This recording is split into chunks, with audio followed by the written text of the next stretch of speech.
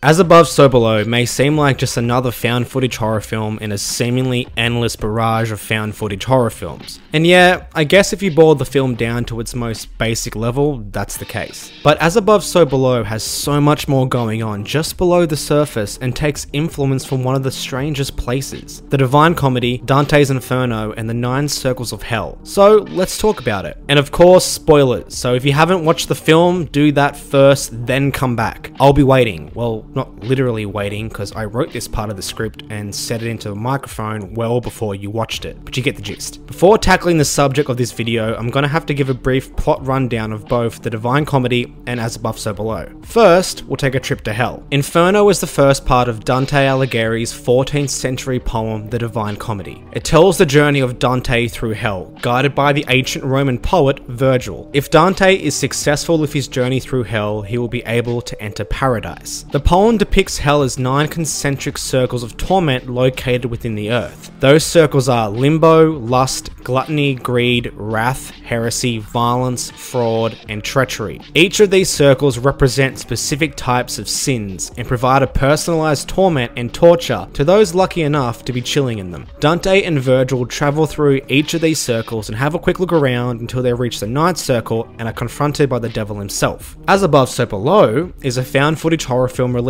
in 2014 and directed and co-written by John Eric Dodell, who also directed the Poughkeepsie tapes, Quarantine, which is a remake of Wreck, and Devil, which is that one about Satan in an elevator. The film follows Scarlet, an accomplished professor of archaeology and an alchemy scholar who is searching for the fabled Philosopher's Stone. The alchemical substance was originally discovered by Nicholas Flamel and is rumored to be capable of turning base metals into gold or silver and is able to grant eternal life. She has come to France in search of the stone and to continue the work of her father, who searched for the stone for most of his life but was ridiculed by academia and committed suicide by hanging. On the night of his death, he tried to call Scarlet, but she didn't answer her phone. This has haunted her ever since because she feels like if she answered that call, he might still be alive. Scarlet tells those around her that finding the stone would be a monumental archaeological discovery, but her true motivation is to prove her father wasn't crazy, not only to the world, but to herself. A man named Benji has also come to Paris to film a documentary about Scarlet's Philosopher's Stone adventure. They enlist the help of one of her friends, George, who was another nerd who helps Scarlet uncover that the Philosopher's Stone is in a secret area within the catacombs, an underground labyrinth that holds the skeletal remains of more than 6 million people. George is reluctant to help, as his and Scarlet's history is a bit shady, and he explicitly states that he will not go underground as he has developed a phobia after the death of his younger brother when he was a kid. While having a suss of the catacombs, a random bloke who is in no way dead tells them to contact a guy named Papillon and his friends, who are experts at exploring areas of the catacombs that are off limits. Scarlet ropes Papillon and his friends, Circe and Zeb, into taking them to the hidden part of the catacombs with promises of treasure. But George is like, nah fam, I'm out after this. But after the police rock up and try to arrest them, everyone is forced into the catacombs where, after they enter a passage which Papillon says is evil, they start to experience loads of supernatural shit as they try to find the Philosopher's Stone and their way out. Comparing these two plot summaries, the only obviously similar thing is they both involve characters going to an evil place. But just you wait, because we are about to make some sweet connections that show that where the gang go in As Above, So Below is actually the hell described in the Divine Comedy. Throughout the film, nearly every circle of hell is represented, and in one way or another, each circle directly ties into the sins committed by each of the characters. So, now's the time where I'll explain how all of the circles of hell tie into the characters and what happens in them as a result. Let's get satanic.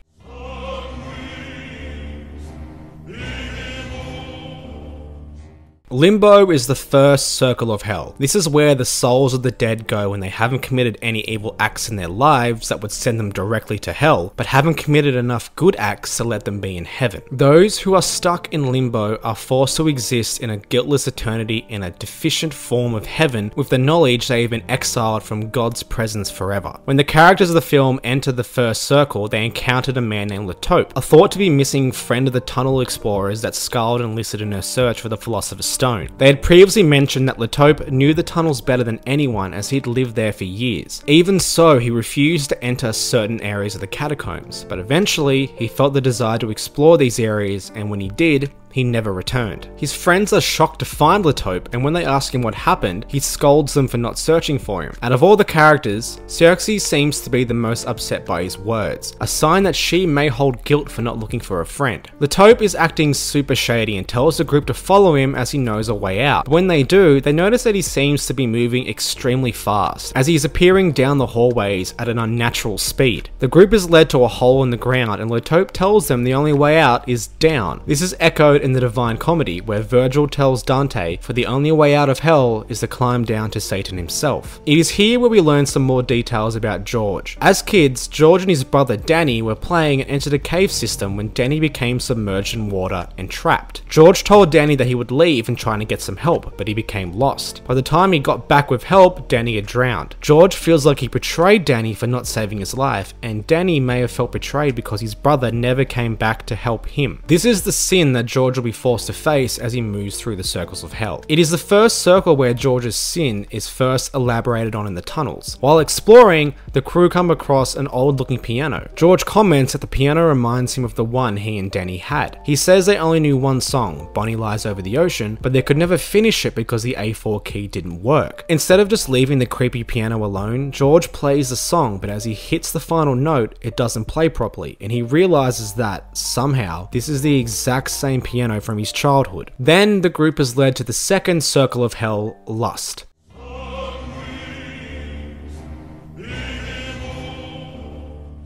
This is the first circle where the punishments of hell properly begin. In Dante's Inferno, Lust is depicted as almost completely colourless tunnels where the souls sentenced here are buffeted back and forth by terrible winds of a violent storm, never able to rest. The sound of the storm is said to be deafening and painful to hear. This is also the home of Minos, who judges the condemned and sentences each soul to its circle of hell by wrapping his tail around himself a corresponding number of times. In As Above, So Below, as the group explores the tunnel, they reach a tight corridor where suddenly sound becomes muffled. They try to communicate with each other, but nothing is clear. Then a piercing sound surrounds them and they clasp their ears in pain, their screams muffled. The sound lasts for a few seconds before it slowly subsides. Minos does not appear, but you can hear a roar which may suggest his presence. This is the first instance in As Above, So Below where the viewer is clearly shown a punishment found in the Divine Comedy. Latope's presence is the first hint, but the deafening noise is when the inspiration becomes clear. As Above, So Below skips over Circle 3, Gluttony. I think this is because Cerberus hangs out there, and yeah, I don't know how you're gonna fit a big boy like that down here. But the film does explore the fourth circle of hell, which is greed.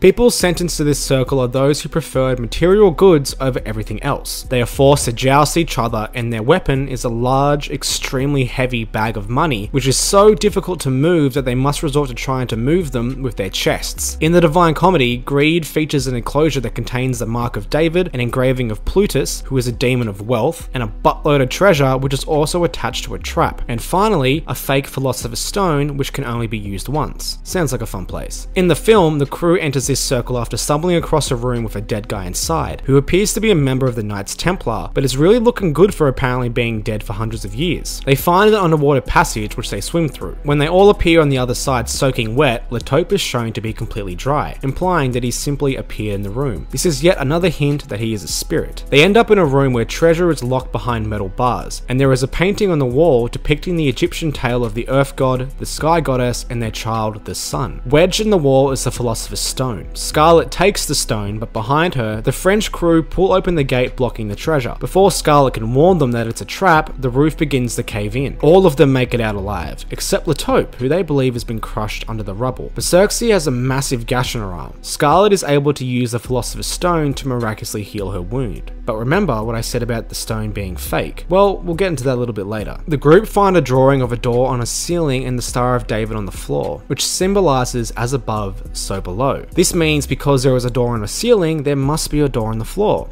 And there is. They come upon a passage marked with the phrase, "Abandon all hope, ye who enter here." The same phrase that is written at the entrance of hell in the Divine Comedy. They crawl through this passage and end up in the fifth circle of hell, Wrath.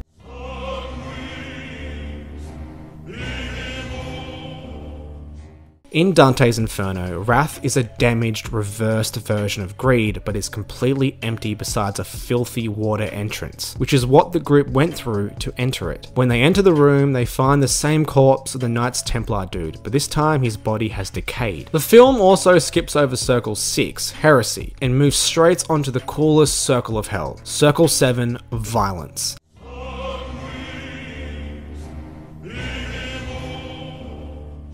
This is the area where the shit starts to hit the demonic fan. So in the Divine Comedy, the Seventh Circle is home to the violent, obviously. It is divided into 3 rings: violence against thy neighbor, violence against thyself, and violence against God. Instead of having the characters explore each of these sections, the film keeps it in one area but applies each of the sections to specific characters and their sins. So firstly, I have a theory of Cersei's sin. In the film, it isn't revealed like most of the other characters, but I believe her sin is her guilt for not looking for Latope. When they enter Violence, Latope miraculously appears again, but he seems different. When Cersei tries to approach him, he lashes out. She tries again, but this time, Latope attacks her and bashes her head against the floor until she is dead. He then disappears. Scarlet tries to use the stone on her again to heal her wounds, but it doesn't work, because like in the Divine Comedy, this Philosopher's Stone is fake and can only be used once. I believe Cersei's sin is attached to Latope because she is clearly distraught when the crew come across him in limbo, and she is the only one who tries to approach him in this scene. Even when he lashes out at her, she persists. The rest of the characters, including his old friends, won't go near him. Also, when Latope does kill Cersei, he disappears and doesn't appear again for the rest of the film. I believe this is because he is Cersei's sin. Of course, it could be that once he killed her, the writers felt they didn't need him around in the story anymore. But considering how so many events in the film tie directly to the Divine Comedy and sins, I just can't sit here and believe she wasn't associated with Latope. My theory does sort of fall apart, as atoning for one's sins plays a clear role in whether the characters get to live or die in the film. Before her death, we never see her really apologizing for abandoning Latope, and even when she approaches him in Violence, she is not apologizing. There are actions here show that she cares for him, but she never really gets a proper chance to atone, which is a problem in the film overall, as the only characters who get a chance to properly atone are Scarlet and Papillon. Speaking of Scarlet, she atones for her sin much later in the film, but since she comes back here, I thought I should cover it now. As I mentioned before, Violence is split into 3 sections, one of which is violence against thyself. This part of hell is described as the woods of suicide, where all the souls who have committed suicide go. This is where her sin of not answering the call from her father before he commits suicide would be represented. Scarlet comes back to Circle 7 on her quest to return the fake Philosopher's Stone near the end of the film after George is severely wounded. It is here that she runs into someone hanging with a bag or a pillowcase over their head. She pulls the item off to find an image of herself hanging instead of her father. This could be a visual representation of her guilt or the visual representation of her desire to take his place. On her trip back to George after returning the stone, she runs into her father hanging, but instead of running away or denying what she had done, she apologizes for not answering the phone. After she atones for her sin, her father disappears. But back on track. After the death of Cersei, the team continue on and enter the 8th circle of hell, Fraud.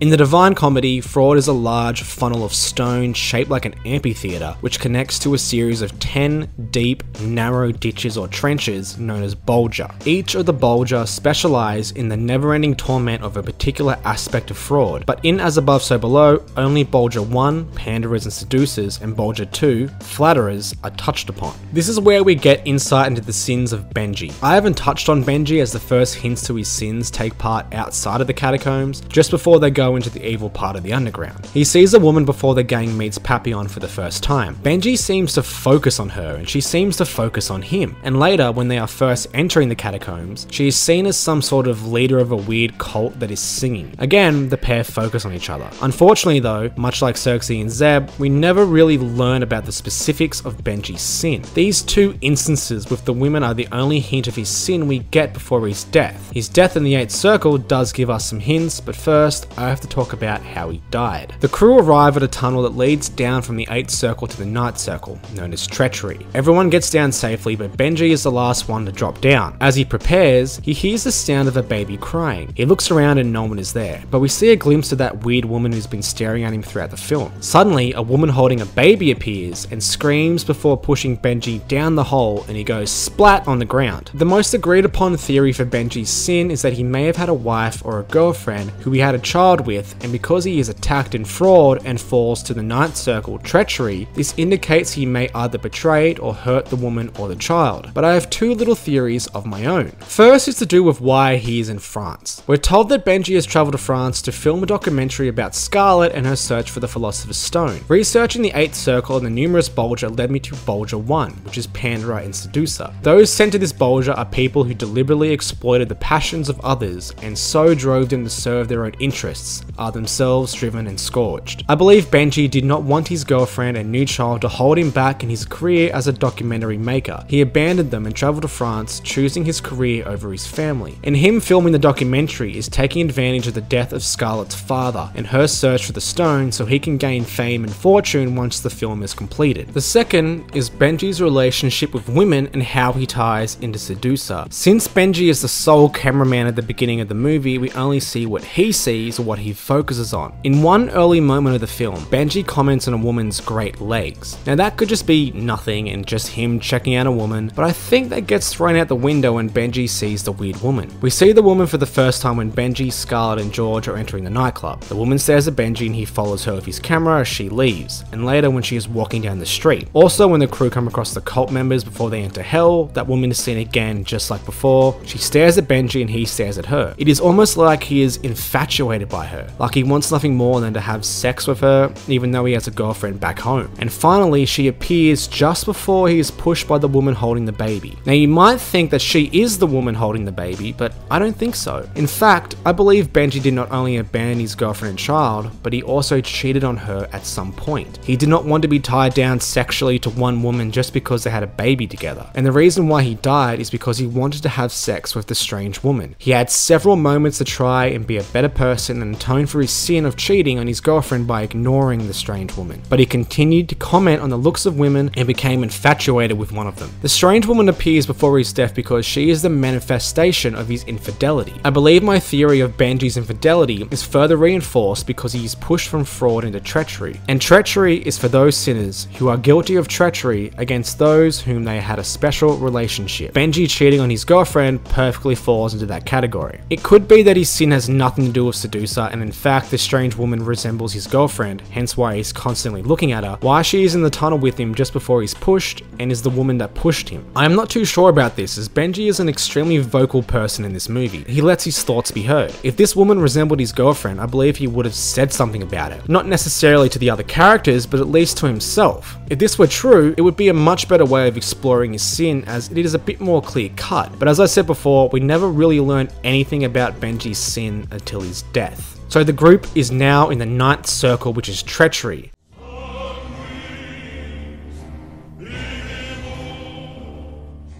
And people who come here have betrayed someone who they had a special relationship with. Circle 9 is also where the devil resides of his 3 robed demons, who in the film are believed to be Judas Iscariot, Atenna, and Ptolemy. And since this is the last circle of hell, most of the shit happens here. Because so much happens to many different characters here, what I will do is focus on one of them at a time. That way I won't be constantly jumping between different people. First, we have the handsome French tour guide Papillon. His sin represents the betrayal of community. Papillon's sin is that he set a car on fire but didn't realize there was a young man inside. This man died, but Pion got away with it and denies being responsible for his death. The first instance we get a direct clue about Papillon's sin is when the crew are setting up at the start of the film. Benji notices a burn scar on his hand and asks Zeb and Circe about it, but Zeb says that it's a sensitive subject and he won't dive into it. There is a moment before that is tied directly to Papillon as well. When Scarlet, George and Benji first enter the catacombs during a tour, there is a young man chilling out who says if they want to recruit someone who can guard them through the tunnels, they should contact Papillon. They say thanks and turn away to leave, but when they turn around to look where the man was sitting, he has disappeared. You won't realise this until later in the film, but the man who told the crew about Papillon is the man who Papillon killed. Speaking of that, while exploring treachery, the crew stumbles across a car on fire with the young man sitting in the back seat. Papillon is visibly distressed, but even though he has been confronted with his sin, he refuses to atone. He betrays the man and himself for refusing to admit he had a role in the young man's death. Papillon is then pulled towards the car by an unknown force and screams for help, but whatever is pulling him is too strong. Once he gets close to the car, the young man reaches out and pulls Papillon into the inferno. The car then implodes or is pulled within itself, and Papillon appears buried headfirst in the ground with only his legs popping out. This is known as a simoniac fate, and I probably butchered that pronunciation. Simony sinners are placed head downwards in round tube-like holes within rock, which is a fate that is debased mockery of baptismal fonts, and flames burn the soles of their feet. The heat is proportioned to their guilt. Now this is a punishment for the 8th circle, fraud, but the film puts it in circle 9 and doesn't show Papillon's feet being burned, as what is described in the Divine Comedy. Honestly, I don't really have a problem with this because it is still a really cool visual. Shortly after Benji dies, the crew are crawling through a small tunnel littered with bones. This is where George sees his brother trapped underwater. He moves the bones away and asks everyone for help so he can save his brother. But of course, this doesn't work. He watches as his brother screams his name and dies yet again. There is one more thing that happens to George near the end of the film. As Scarlet, Zeb, and George are trying to run away from Satan's henchmen, they come across these walls that have like non-human-like faces poking out of them. A monster thing jumps out of the wall and attacks George. The thing really fucks up George's neck and he is bleeding out, so Scarlet decides to go back to the room where she grabbed the fake Philosopher's Stone, but she realizes there is no real stone because this film takes the Disney route and says the power of the stone was inside her all along, and she comes back and saves George's life. But since this movie has the whole everything ties into the Divine Comedy thing going on, shit ain't so simple. Even the monster from the wall seems to be connected to George, and it all has to do with its identity. You see, the monster is believed to be the demonic, disfigured soul of the historical Cain of the Old and New Testament. You know the story of Cain and Abel, the two sons of Adam and Eve? They agree to make sacrifices to God, but God favored Abel, so Cain goes ahead and murders Abel. Cain shows up in the Ninth Circle, which means he is guilty of treachery against someone close to him. Identifying the monster as Cain is necessary for this theory to be true. Cain attacking George may be a representation of a brother killing a brother. So Cain did the dirty on Abel, right?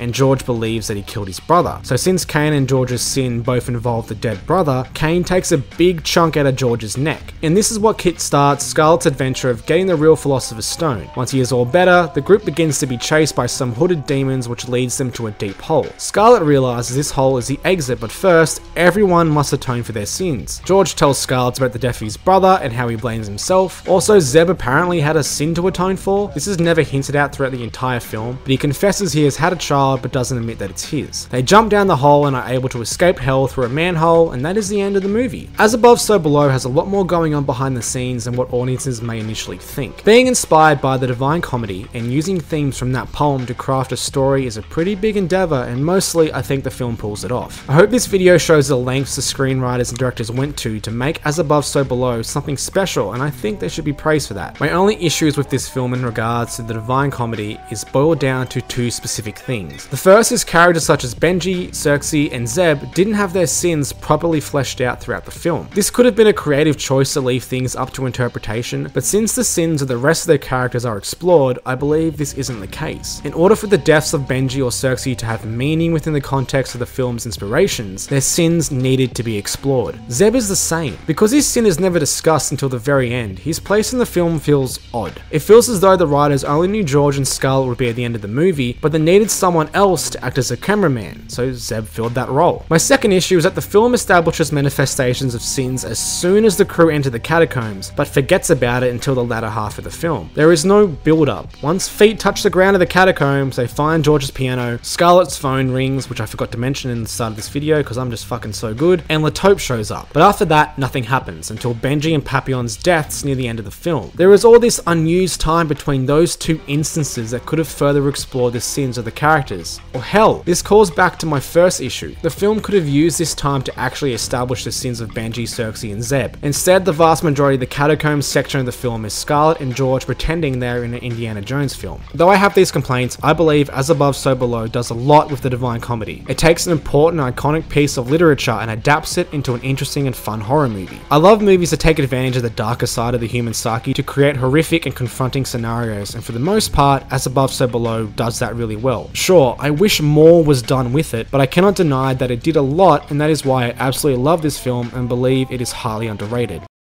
And with that, you have reached the end of this video. I hope you enjoyed my first video about a horror film. This was new territory, so hopefully it went well. If you like this video, go on and like it, and if you're new here, subscribe and share your opinions of As Above So Below in the comments. And if you want to support the channel even further to help it grow, consider contributing to my Patreon. For as little as $1 a month, you get access to my exclusive Patreon series, Sunderland's Backlog, which is just a series of me picking up a game in my backlog and trying it out for an hour or so. How come demonic possession ever makes you, like, attractive? It always turns you into like the most ugliest looking fucking thing in the world.